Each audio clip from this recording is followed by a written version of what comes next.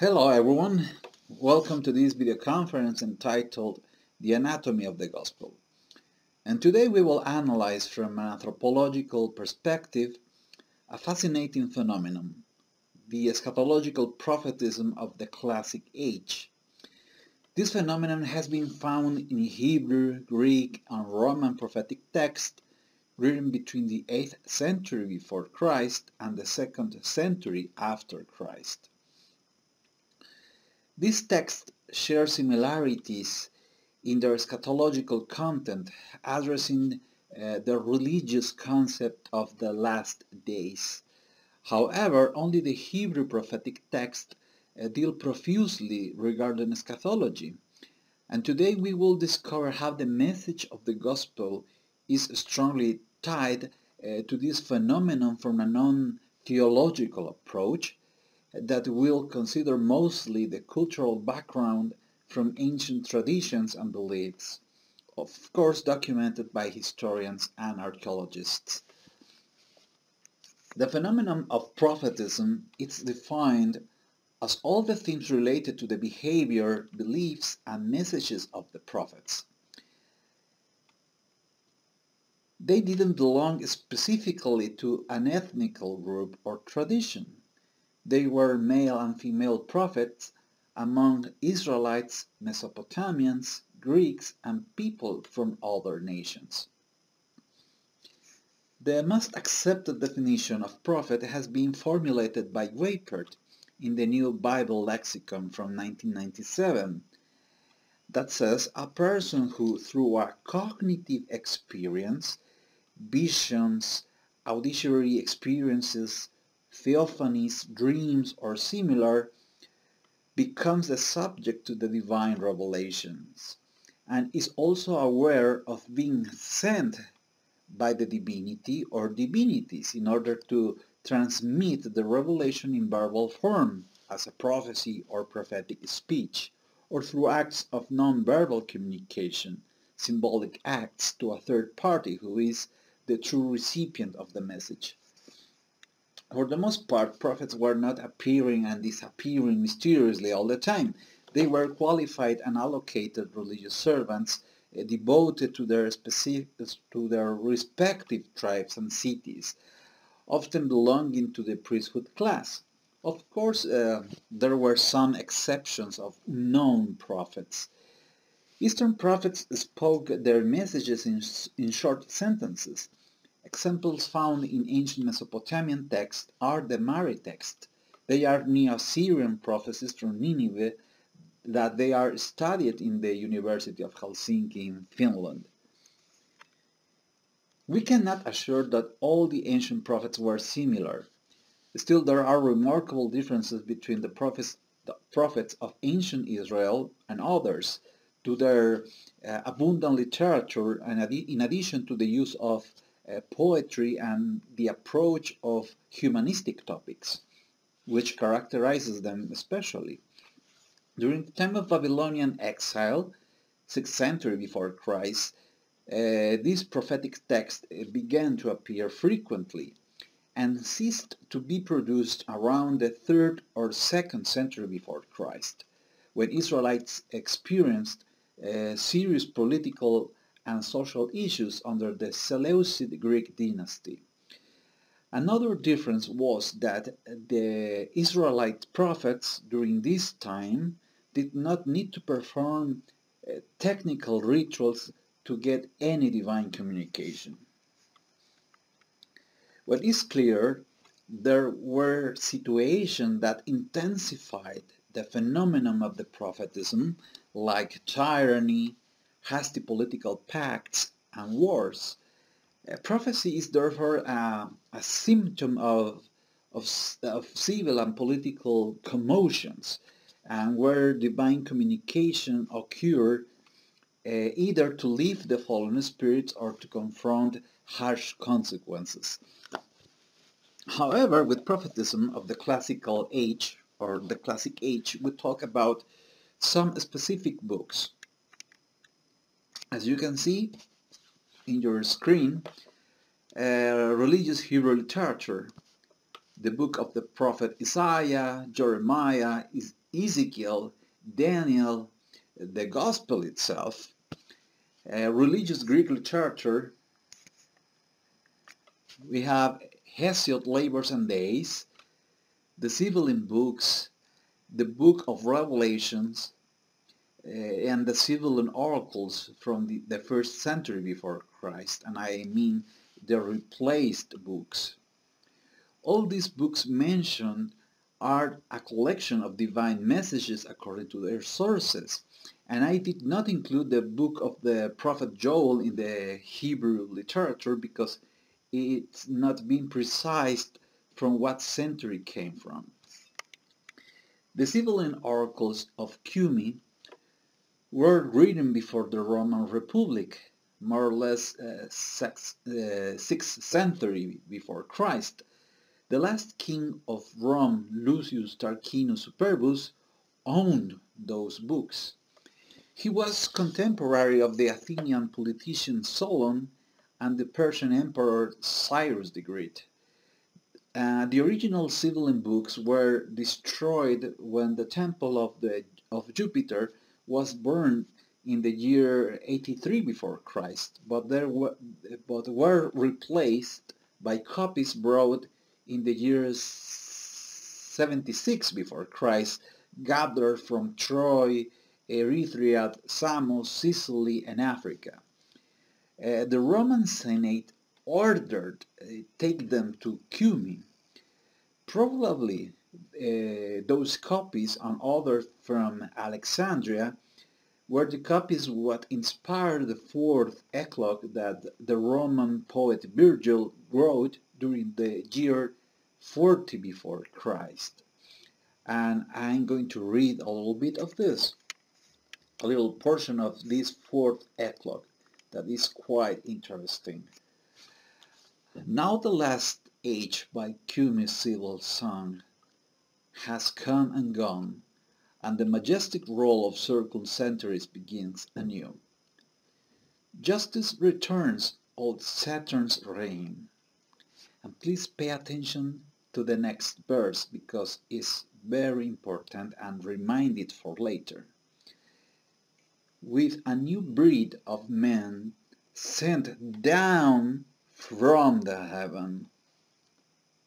Only do thou at the boy's birth in whom the iron shall cease, the golden rays arise.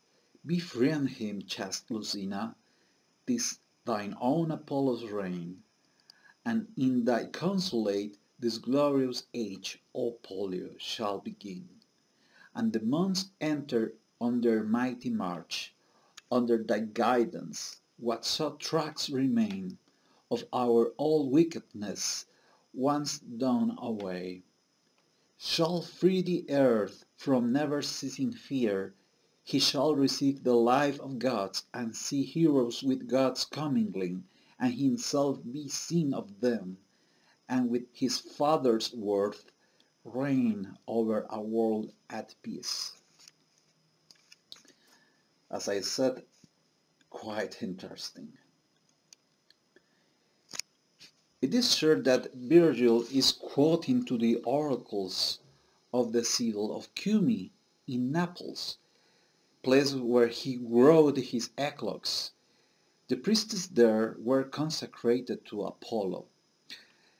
Virgil studied and admired the ancient Greek theology kept by the Greek poet Hesiod. By the way, his book called Works and Days from the 8th century before Christ describes, among other topics, the first mythical age, when the time of a golden lineage of men were created by the first immortal who inhabited the Mount Olympus. They lived during the era of Kronos, when he reigned in heaven. Works and Days, verses 109 and following. There are two literary references more about the Golden Age. A commentary of Politicus, in Politicus, that is a treatise written in the year 370 by Plato, before Christ of course, and Metamorphoses by Ovid, written in the year 8 after Christ.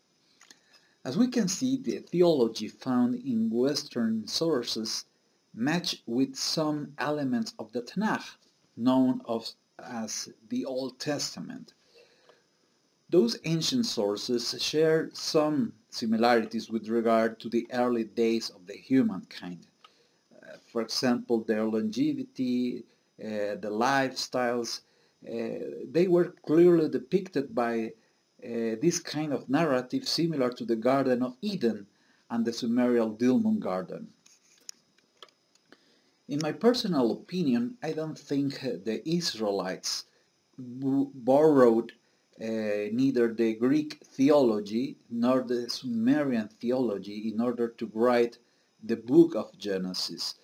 The first book of the Bible is basically a counter-history and a theologized version that rivals against the older worldviews. And for example, the Sumerian Dilmun was a perfect garden in which there's no disease, there's no death, and no one suffers. In this place, everything is pure and perfect, and life has not setbacks. However, this land is made by and for the gods, as attested in a temple hymn written in Sumerian cuneiform script on clay, dedicated to Larsa from the year 9050 before Christ. So, make more sense to think that remains into the historical memory of the ancient cultures common elements that are acknowledged as an ancient knowledge of the world. Therefore, we have a question that arises: is there any specific reason why a variety of ancient cultures share such similarities? The answer points out that dispensationalism was an important theme to the oldest civilization. This dispensationalism probably came from an astronomical knowledge that evolved and became part of their customs and idiosyncrasies. Dispensationalism depends on the precise counting of the time. This is only possible due to the calendars. Those who were able to design calendars were able to control the time and also leading the civilized world. But every ancient culture developed their own calendars. So our first conclusion will be, fundamentally, all the ancient civilizations share the same patterns of an astrological religion. Such religion at some point favored a network of sacred places over different geographic sites.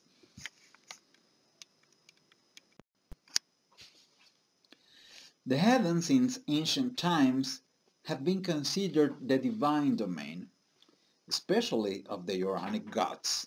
And this concept is interesting, and I borrowed from the Treaty on the History of Religion by the historian and philosopher Mircea Eliade. Well, I suppose that's the pronunciation. Who explained the phenomenon of Uranic gods as the cosmogonic creators who manifest themselves by hierophanies like lightning or the wind, go into the depths of the firmament at the end of their works, leaving instead to their children the task of completing the creation and intervening the human affairs. Uranic gods were forgotten and replaced by worshipping the children of those gods, who were delegated to specific unearthly functions. Prayer to the Uranic gods are only used as a last resort. In this category, Mircea Eliade places deities such as Uranus from the ancient Greece, Ahura Mazda from Persia, and Anu from the ancient Sumer, among others. Ancient cultures believed that the existence and life were provided by the heavens. The gods were the celestial bodies seen in the skies during those days. In some cultures, the primordial mighty beings from the heavens, of course, are not called gods, but giants or titans. Considered as terrible forces, they were subdued by their own children and trapped into the abyss. Then, the children of the gods were the only beings able to control those ungovernable primordial forces. Then, the children of the gods gave birth to the founders kings of the ancient civilized world. Those kings built empires to demonstrate they were demigods and bearers of the divinity. Greeks knew the story of Uranus, the almighty power that was defeated by his child Cronus. In the Nordic mythology, we find a similar pattern. Ymir the giant was the first creator and he was murdered by his own kin, his grandchildren. So cute. Another example is found in Babylonian myths. Tiamat was killed by her child Marduk. These archetypes point out an astrological dispensationalism, and its patterns will be studied in detail for another session. The important thing is to understand that the primordial forces of the universe were controlled by a council of gods. Those gods were worshipped by the first kings, later emperors of the ancient civilized world. The primordial powers of the heavens were subdued and hidden in order to create the mankind and the civilized world. Keep it in mind. If the primordial forces come back to rule the universe, it would be the end of the mankind, at least from the point of view of those who compose the ancient cosmogonic myths. And by the way, those myths were useful to provoke a deep psychological rejection and negation of the real power of the existence. In one hand, the gods of the kings and emperors were patrons of the humankind. In the other hand, the primordial forces were so powerful and terrible that never should be invoked or evoked because everything would be destroyed. Here we have an example of how the fear of destruction preserved ancient cults that empowered to the kings and emperors. Their gods gave them the laws that kept and nourished the humankind, and due to this reason, the ancient kings and emperors considered themselves as demigods. They came from the lineage of the gods and they must be obeyed as lesser gods. The astrological religion and its knowledge was a perfect excuse to build the civilized world as we know it. The Bible offers an interesting approach about this worldview. We are going to read Genesis chapter 6 verses 4 and 5. There were the Nephilim on the earth in those days, when the sons of God came in unto the daughters of men, and they bare children to them. The same became mighty men which were of old, men of renown. And God saw that the wickedness of man was great in the earth, and that every imagination of the thoughts of his heart was only evil continually. As we have noticed, this reading is understood clearly under the scope of our session without mentioning concepts such as angels, for example. When the Bible talks about angels, uses the Hebrew voice malachim in plural, which means accurately messengers of the king or heralds, a sort of representatives of or spokespersons of the king himself. The Hebrew voices malach and melech share notable linguistic similarities. Now, do you remember when I mentioned not forget the quotation of Virgil in the fourth eclogue that says, with a new breed of men sent down from heaven? Well, just keep it in mind to understand that we must consider the previous worldviews of the past in order to elaborate accurately any interpretation of the Bible or other ancient text. The renowned men mentioned in Genesis chapter 6 were the same mighty men that built fortified cities and kingdoms over the earth, but at the same time they brought a great wickedness.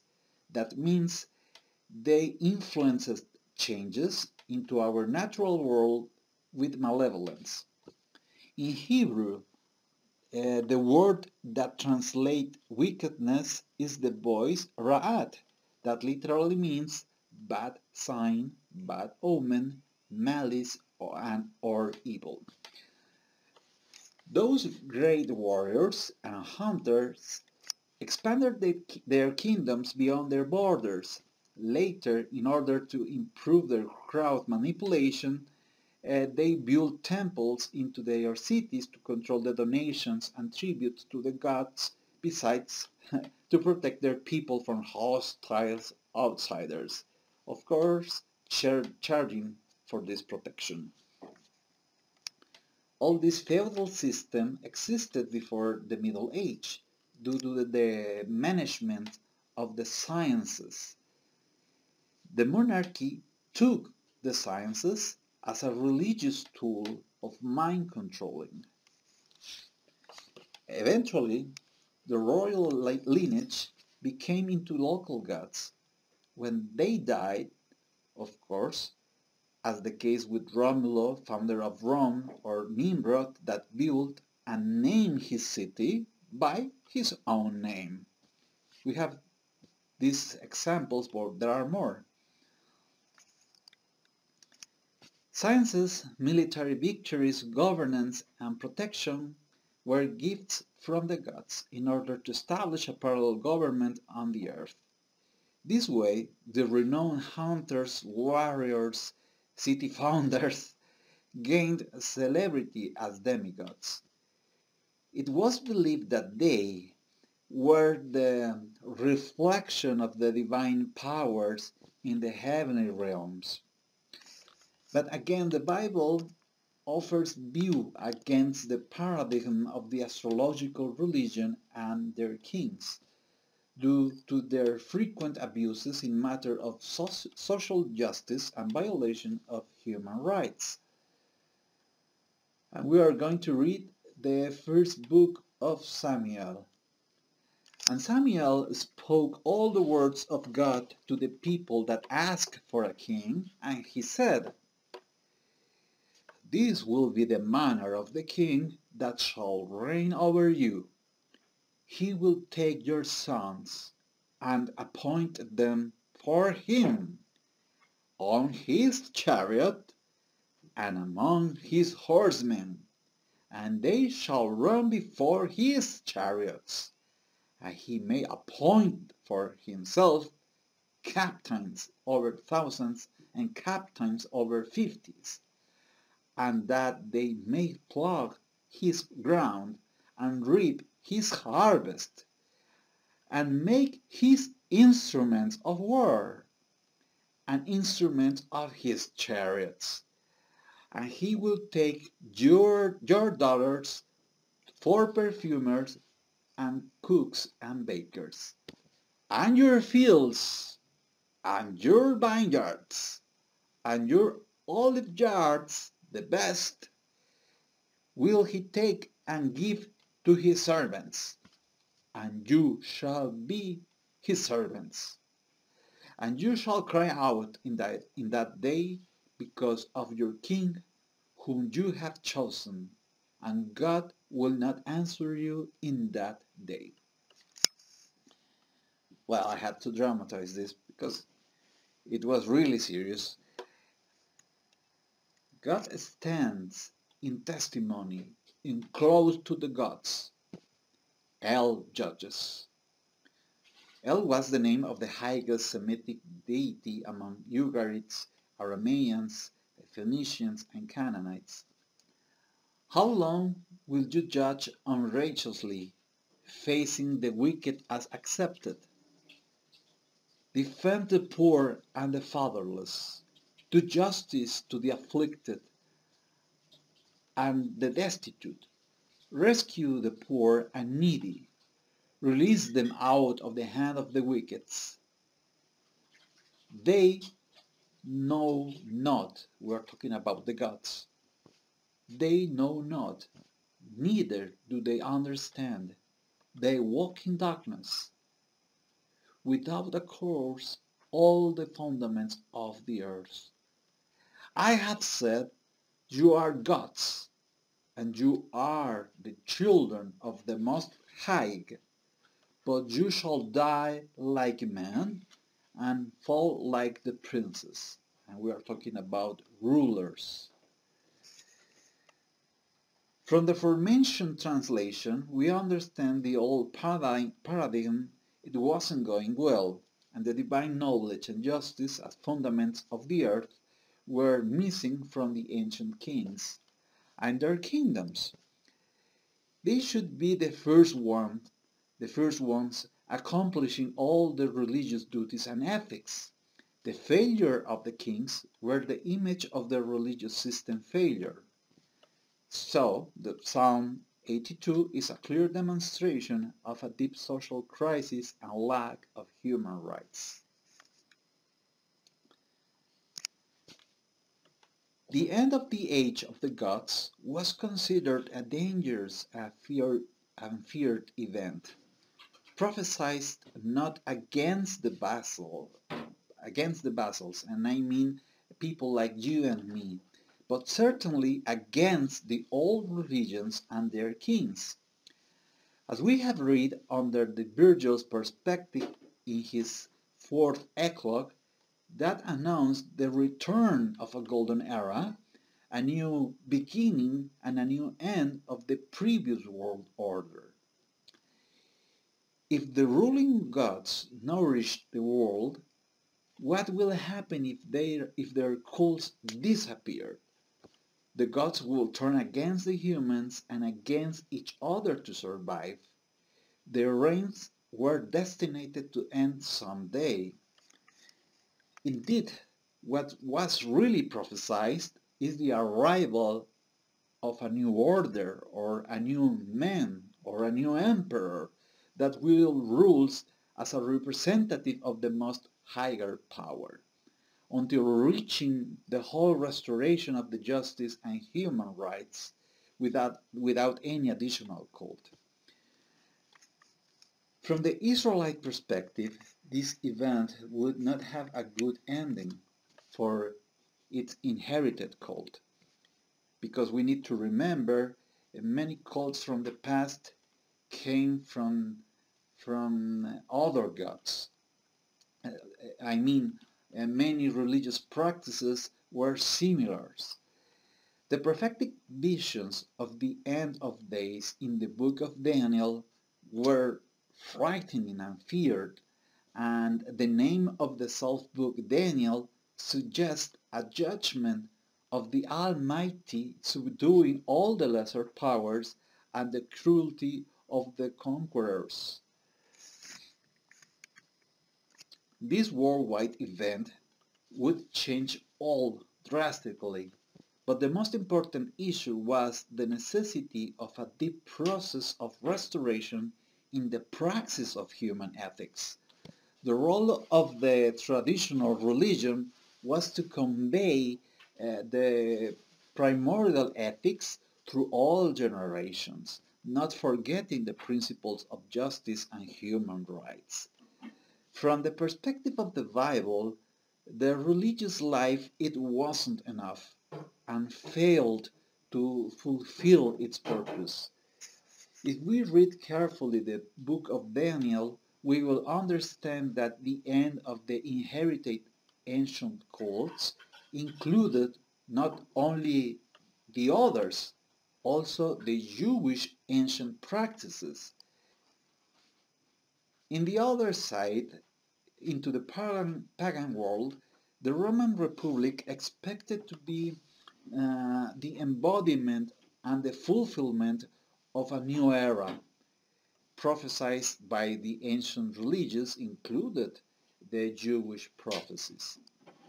So basically, Christ will not rescue the glory of Israel during a long time because a destruction of the old system was required in order to repair the human values and bring better justice.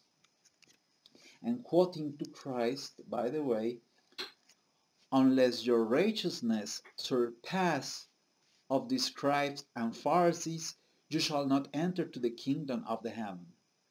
Matthew chapter 5 verse 20. So the whole concept of religion should be transformed into something better. The arrival of the end of the times under the establishment of a new world order, I know, sounds odd, had been announced hundreds of years before Christ, abroad the ancient world by the Sibylline oracles and by an ancient Assyrian prophecy that said, and please pay attention to this, our earth is degenerated. In these later days, there are signs that the world is speedily coming to an end. Bribery and corruption are common. Children no longer obey their parents. Every man wants to write a book, and the end of the world is evidently approaching. Assyrian clay tablet from the year 2800 before Christ. Wow. In order to be prepared for that event, the restoration of the values of justice and kindness were a mandatory purpose.